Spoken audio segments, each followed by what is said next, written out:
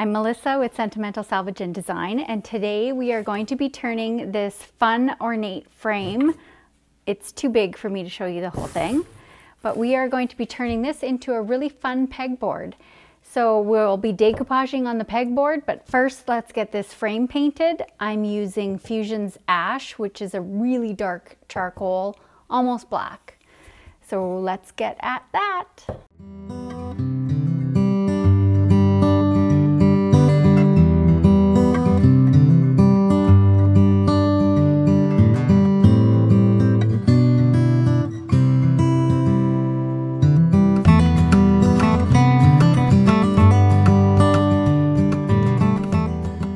Okay, so step 2 is now I'm going to paint the pegboard. So this is just your normal pegboard you can buy at Home Depot. I've cut it to the right size, and I'm going to use a roller with just a sponge roller to paint it. It's just easier, and you end up with less paint in the holes, which is ideal.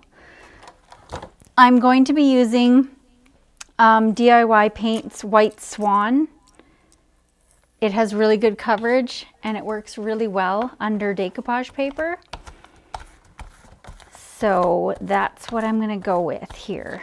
And this is super simple. We are just going to paint it on this pegboard to give it that underpainting of decoupage. Or for decoupage rather. When you paint under your decoupage paper white, it really lets that image pop on your decoupage paper. So that's what we want to go with. I need more paint.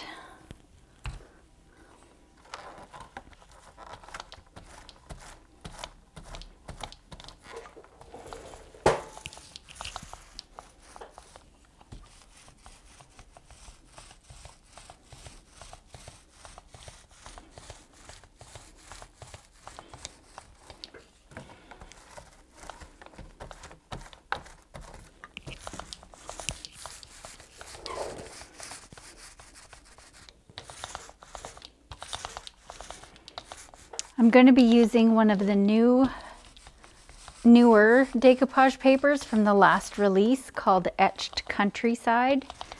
I think it's going to look gorgeous with the black frame.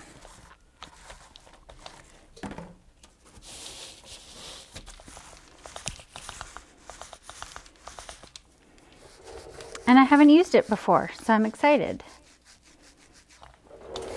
I have done decoupage on pegboard before.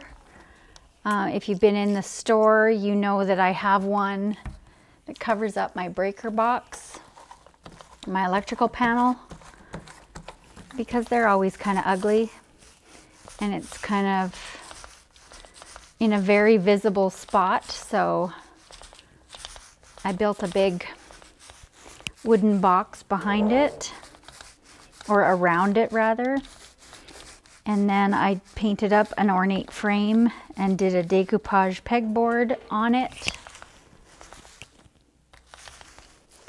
and hinged it to the box, and it covers it up perfectly.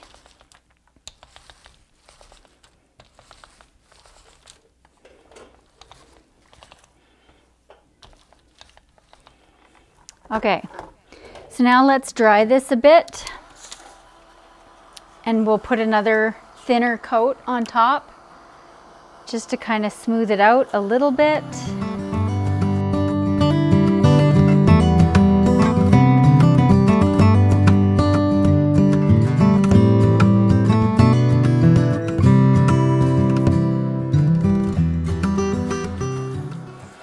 Okay. So now this time I'm going to add some paint. Oh, this is my new experiment. These are those new Dawn dish soap. There's the little squeezy bottles, and they work awesome for paint, you guys. Awesome. Love them. No leaking. Perfect. Okay, this is just a little bit of water because I want this coat to be just a little bit thinner. It doesn't need to be full strength.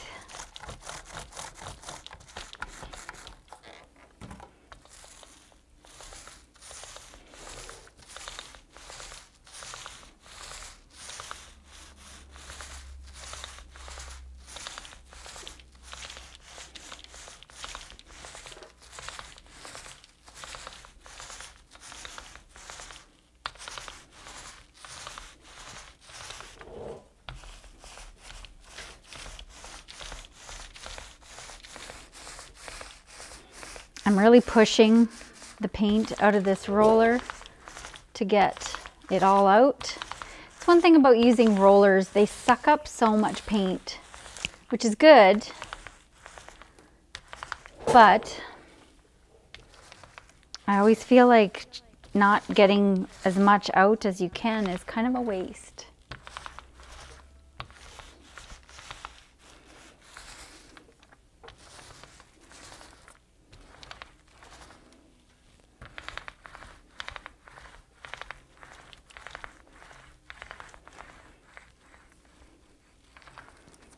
Perfect. Okay, so now this has to dry. And then we're going to come along with our decoupage paper and we will get this laid out on here. And you'll see, I haven't decided yet if I'm going to use the roller to apply the decoupage medium. I haven't done it that way before, but maybe we'll give that a go. All right, I'll be back. Okay, we are back. So this is the decoupage paper that I want to use. This is Etched Countryside. This is one of the brand new ones, and I think it's going to look awesome with that black frame. So let's get going on that. This is all primed. Well, it's not primed, it's just underpainted white. I used DIY paint in White Swan, in case you missed that earlier. And we are going to use this paper on it. I think it's going to be a perfect background. So now we just have to kind of plan what we want.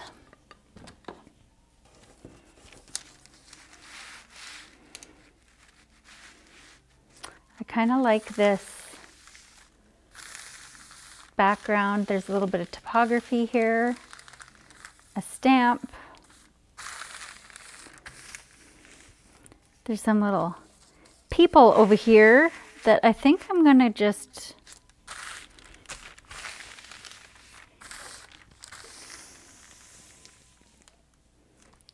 we're just gonna wipe them off. What do you think? Trying to see what this looks like on camera. You can't really fit the whole thing. So there's the top edge. So basically, I think that'll look really nice. Yeah, that's what I'm gonna do. Okay, so I just want to make sure that that's kind of straight, looks fairly straight. I'm just eyeballing it on this edge. I can kind of see.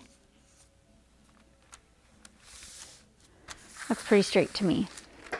So on this edge, I'm going to cut this instead of working with this whole sheet, because if I cut this off, I'll have a little bit to work with still on another project. But I need a super sharp X-Acto knife to do this.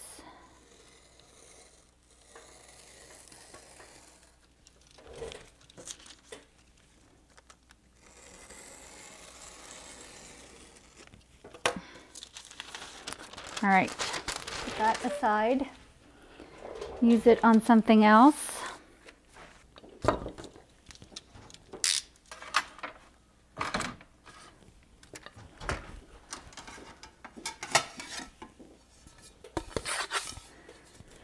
Okay, so I'm just going to use this pizza pan to put my decoupage medium on instead of the tray, because it's handy. And I'm going to do kind of in pieces. So I'm going to do this stripe. Where is my decoupage? I'm going to use the clear patina,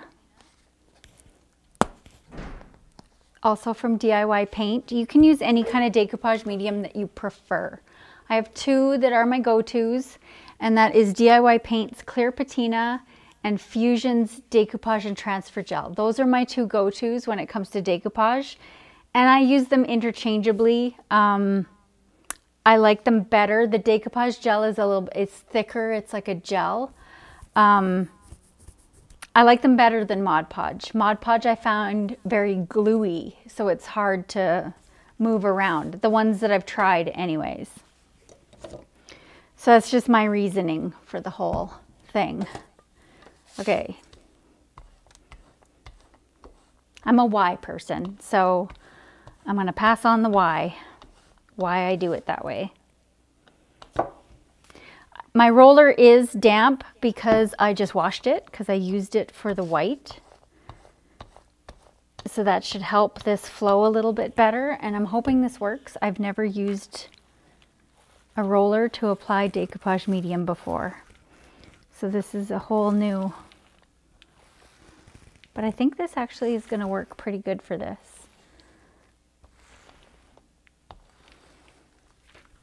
Okay, so I'm going to move that up there. And let's just lay this down. Perfect. And you can use saran wrap. I have these little vinyl squeegees that work really good for big flat surfaces like this. This felt just helps alleviate friction so that you're not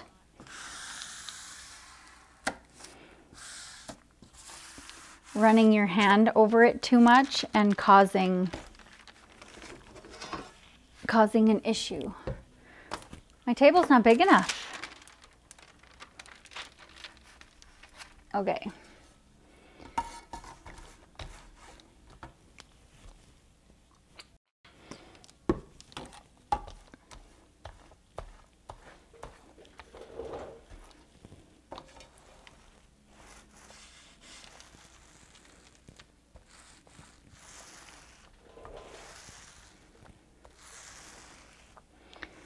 This is good for giving you a nice even coat for sure.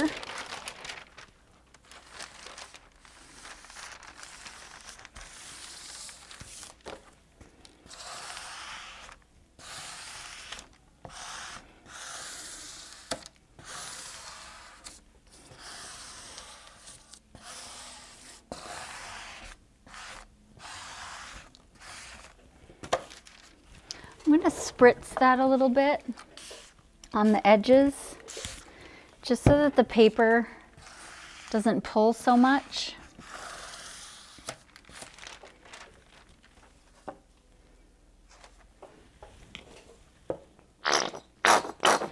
Almost out.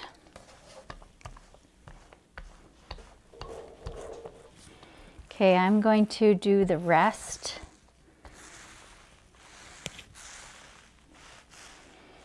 And remember, you want full coverage so you don't have air bubbles. So really make sure you're getting everywhere.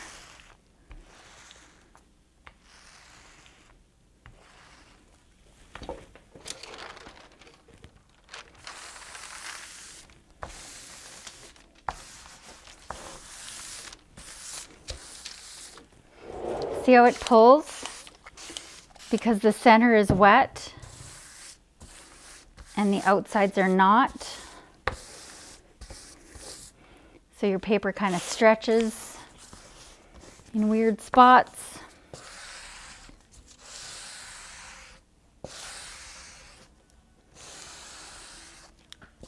And I found to always be way more gentle when you're decoupaging paper that doesn't have a lot of pigment on it, because it's a lot weaker. So don't play with that too much. I learned that the hard way on papers, where you think you're doing your normal thing and it tears. Okay, I don't have my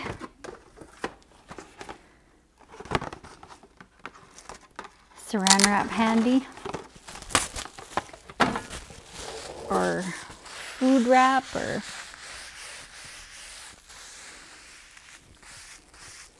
I'm just going over it with this because it's kind of my preferred method of smoothing out, is using plastic wrap.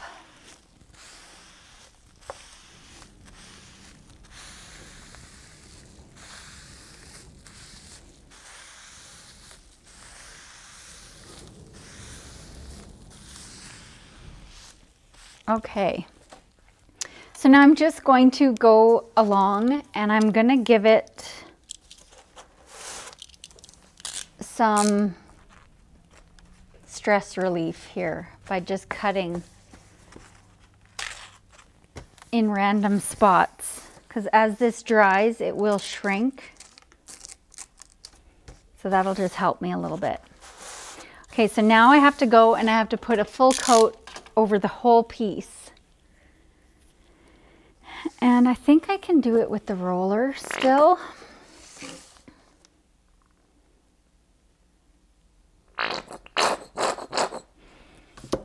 Almost out completely.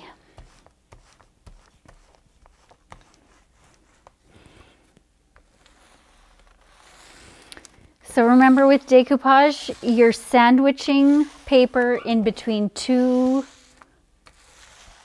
clear coats, basically. Whatever your decoupage medium is, you want to make sure that you're sandwiching your paper in between two coats of that decoupage medium.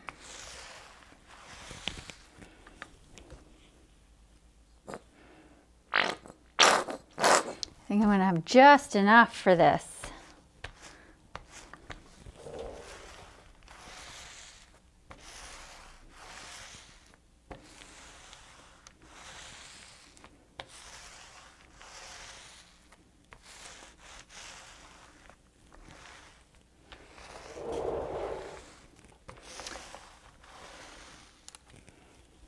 Okay. Now the fun part.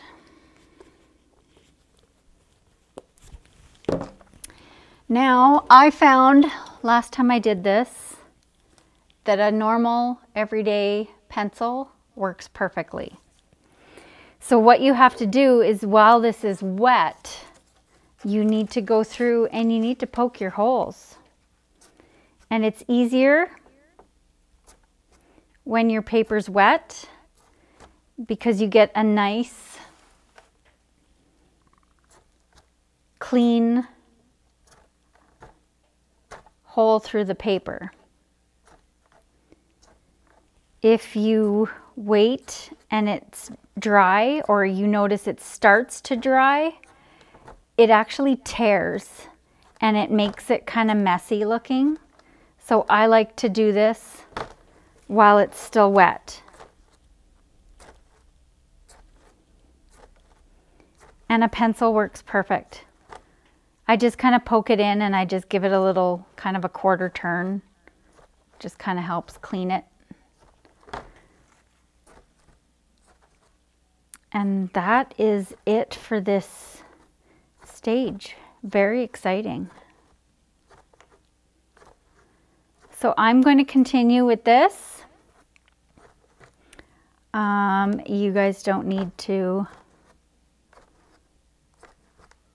watch the monotony of poking holes through paper. So I'll speed it up and we'll get it all done, and we'll be back to see how this looks in the frame.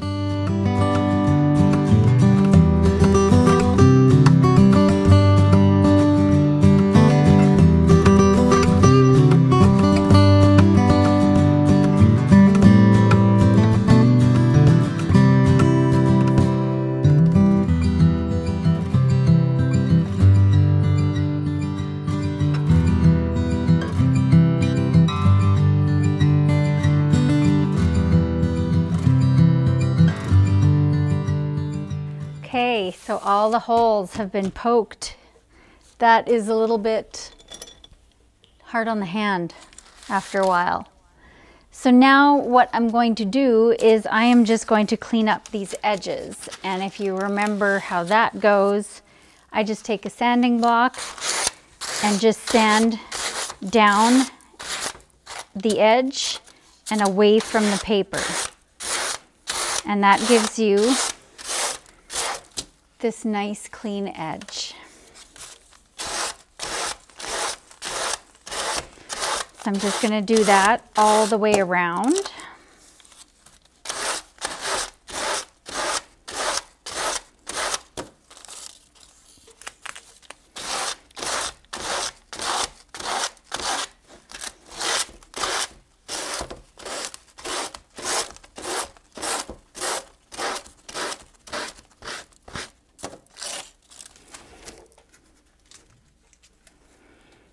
Okay, so I'm just going to go ahead and I'm going to do that all the way around and I'll be back. So this edge is all nice and clean now. And I am going to put, because this is pegboard and you're going to be using it, I'm going to put an extra coat of the clear patina on the top of it. This is the stuff that I'm using. I refilled my squeezy bottle. And I put it in these squeeze bottles because I use this so much. It's easier for me to just squirt out a little bit that I need. So that's why I put them in there. But this is the stuff. So if you're looking for it, it is available on my website. And I really like it. Highly recommend it for doing decoupage, or you can also make a custom glaze with this. I use the Dark and Decrepit quite a bit, but if there's any other color of glaze that you want to make, you can add paint to the clear patina and it works awesome for that. I was going to say something else and now I don't remember. But anyways, so I'm using my trusty little pizza pan again and my roller because it works good for this, as I've discovered.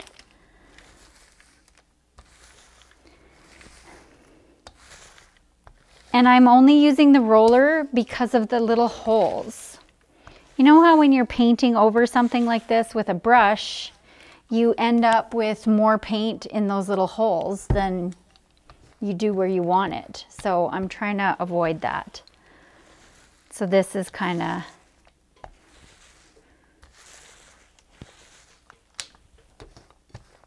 avoiding that problem. And it's giving me nice, even coverage.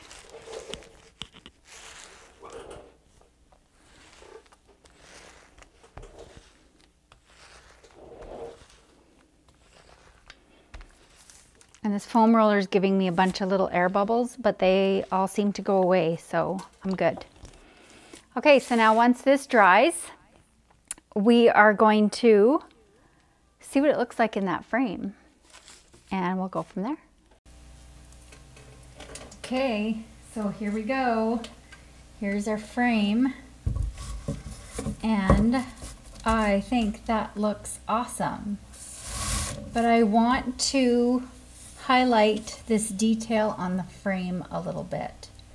So I think I'm going to go over it with, I haven't decided yet, either a wax or probably just the metallic in the silver, or the pearl metallic, I guess, would be what I'm going to use. Okay, so I have dug out two of my metallics. This one is metallic brushed steel. This is by Fusion. And this one is the metallic pearl. So this one's super bright. So I don't know if I'm going to aim for that bright yet. So I'm going to try this one first. And I just use my finger. And we're just going to, oh, I think this one's going to be good. It's just a really subtle highlight of these details. I'm going to zoom that in so you guys can see.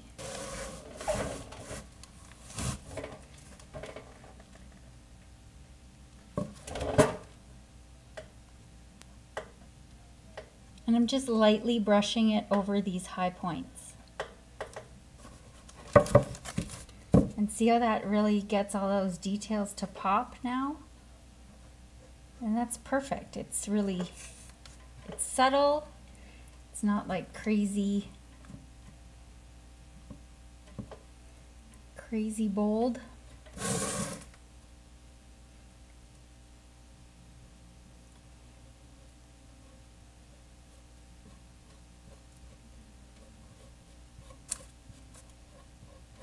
Just to kind of zhuzh it up a little bit. And same with, there's like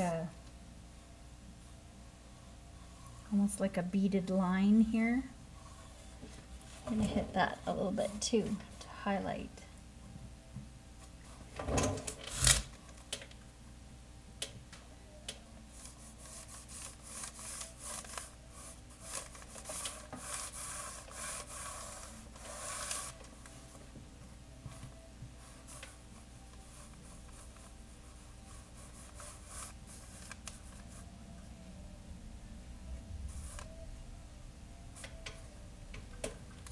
Okay, so now let's see what this is going to look like.